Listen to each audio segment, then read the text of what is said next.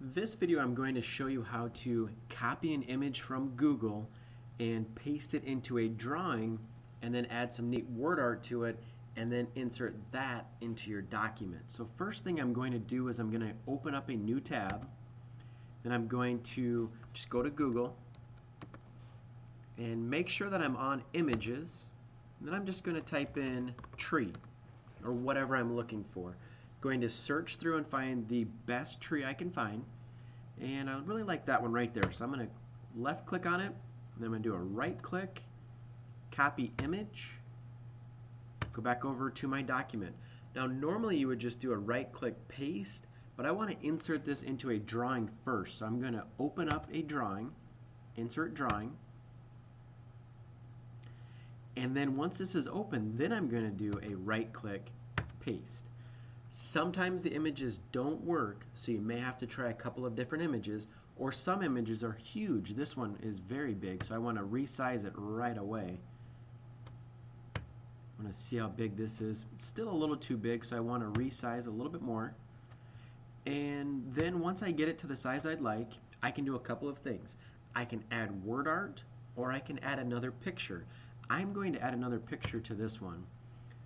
I really like this purple one. This is a really cool feature. I'm not sure how they did that, but it's a really cool looking tree. So I'm going to right click, copy image, go back to my drawing, right click, paste. This one again is very big, so I want to resize it right away. It's still too big, so I want to keep making it smaller.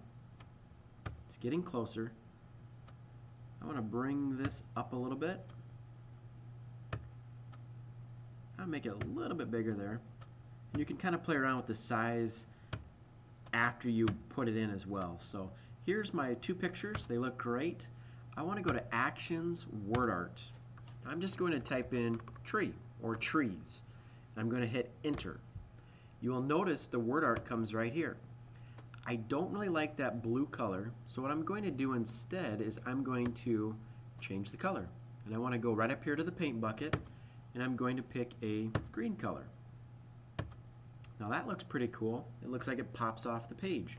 So now I want to hit Save and Close, and there's my picture. What's really cool is if I don't like something about it, I can just simply click on it and go down to Edit, and I can edit whatever I just did.